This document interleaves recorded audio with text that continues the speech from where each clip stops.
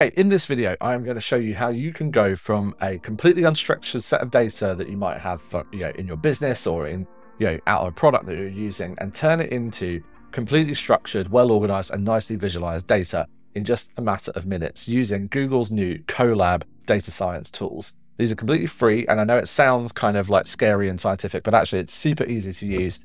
And you can do an awful lot with it if you know what you are doing. And even if you don't, you can get pretty far pretty quick, as we're about to see in this demo. So I'm going to go and take a bunch of sample data from Claude, turn it into some data visualizations that I can go and add to a presentation in just a couple of minutes. Let me show you how this works.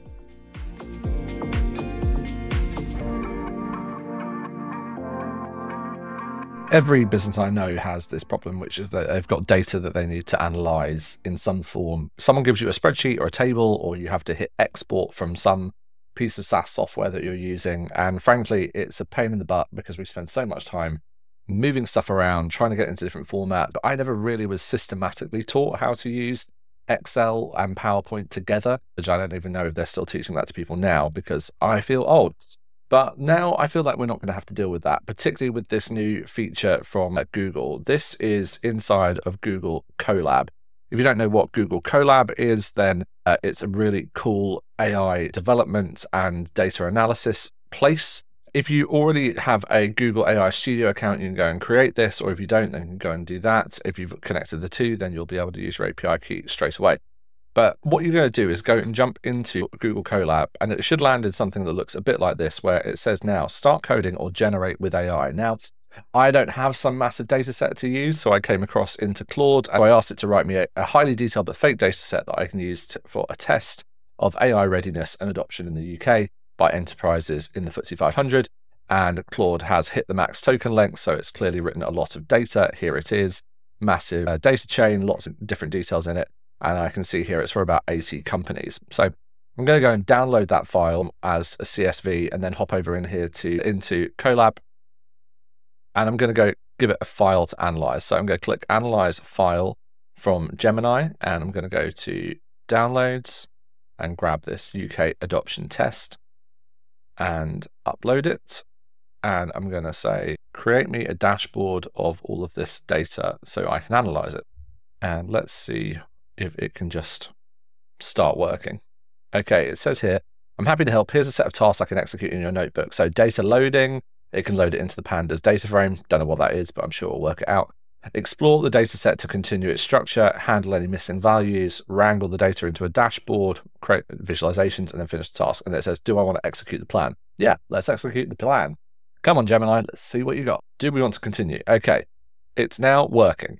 Down here, it shows you what it's doing. So it says connecting to Python 3 through Google Compute Engine backend, initializing and starting. Something is happening. I can see up here we've got now a RAM running and a disk, and it says here loading the data sets. Okay, Gemini is now reasoning this. So what it looks like it's doing is importing the data fields that I gave it into some kind of structure here. It's looking at our data set. It was looking for some delimiter. It's not there.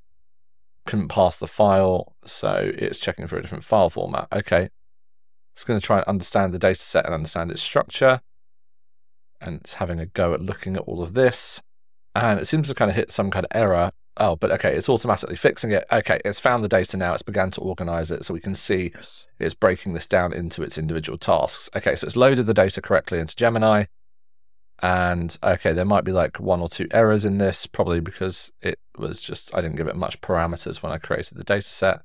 So it's attempting to reason through the code, it says, exploring the data.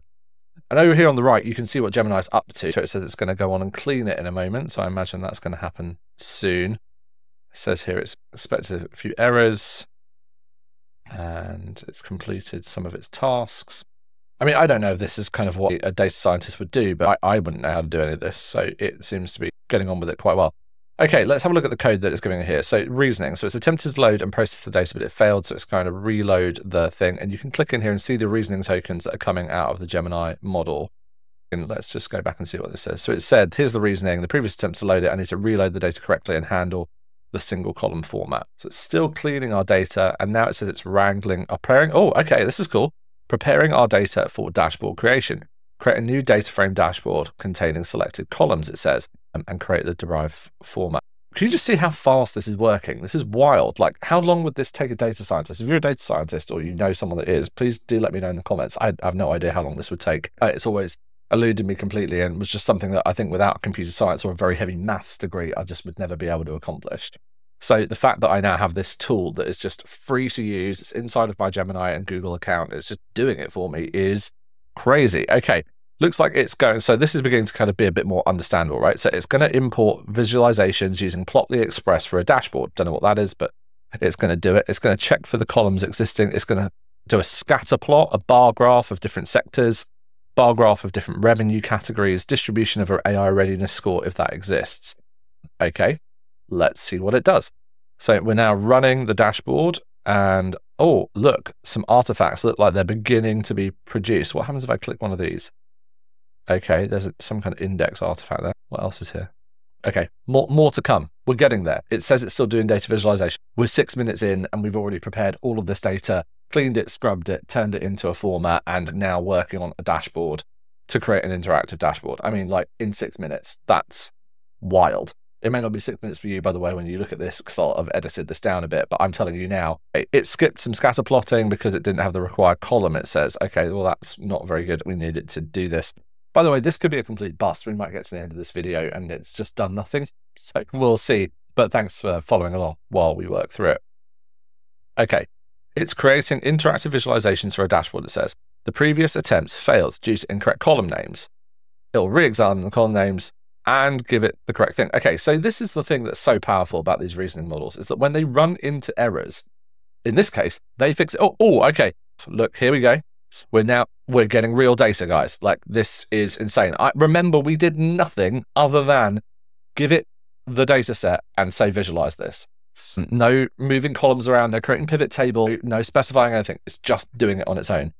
Okay, so we now have some stuff to look around. I don't really know this interface, so I don't know how we're going to navigate it, but let's just keep going through the code. Okay, here is our output. I think this is our output.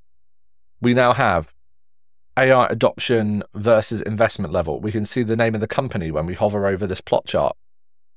Distribution of sectors. Here is our distribution of small companies in these different markets, medium companies and large companies, distribution of revenue categories, amount of employees that the company has.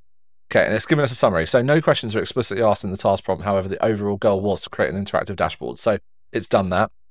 It loaded the data set.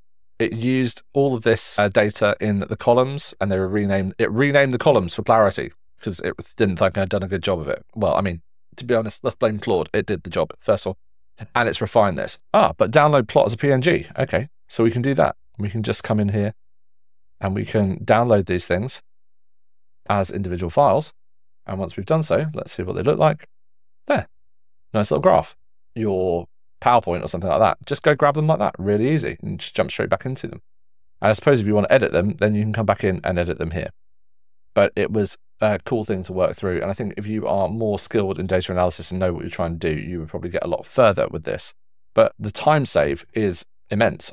The fact that you can just come in here, give it a data set, and create the graphs pretty much instantaneously for free, bearing in mind, because it's again inside of Google free product, is intense. And we didn't even do anything that detailed to make any of this stuff happen. It just created a bunch of these graphs, which is pretty cool. So your mileage may vary, but let me know how you get on. I'll see you in the next one.